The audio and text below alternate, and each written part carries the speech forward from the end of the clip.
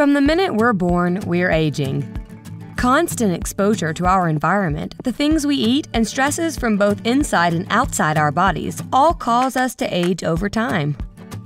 Aging is highly complex, but scientists are starting to understand what happens at the cellular and molecular levels.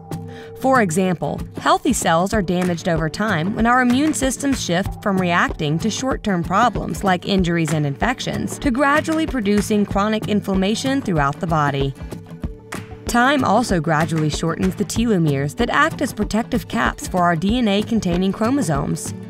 These and other changes make our bodies less and less able to deal with stresses from inside and outside of our body, so when damage reaches a critical level, our cells, tissues, and organs may no longer perform normally, and our health starts to decline.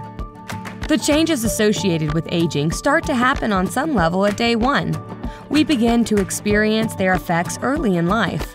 For example, we lose the ability to hear certain high-frequency sounds as teenagers. Our cognition and memory slowly decline after they peak in our mid-20s. The strength of our bones starts to decrease in our 30s. Female fertility sharply declines after 35. Age-related nearsightedness begins in our mid-40s. And our hair starts to gray and thin as early as our 30s and 40s. After the age of 50, the changes of aging become increasingly noticeable. And because aging is the biggest risk factor for most of the diseases that affect us as adults, the older we get, the higher our risk of chronic disease becomes.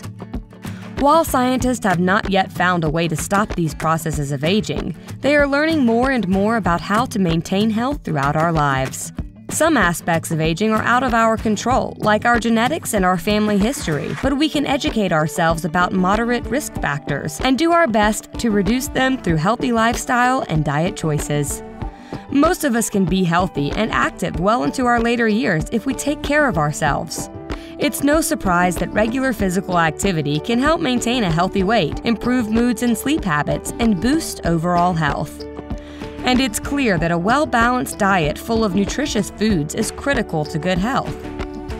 But when it comes to understanding which foods are the best choices, much nutrition research has focused on how certain foods or nutrients may have a negative effect on health or even play a role in disease development.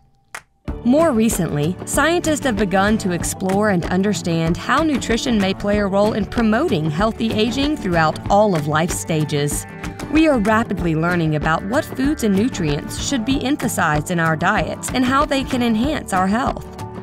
Diets full of fruits and veggies, whole grains, legumes, nuts, and lean meats have proven health benefits like lowering blood pressure, improving glucose control and diabetes, weight loss, improving arthritis, and reducing the risk of cancer and cardiovascular events, to name a few.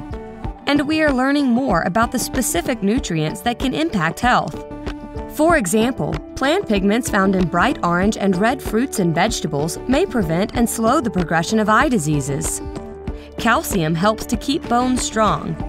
B vitamins play a role in maintaining brain health.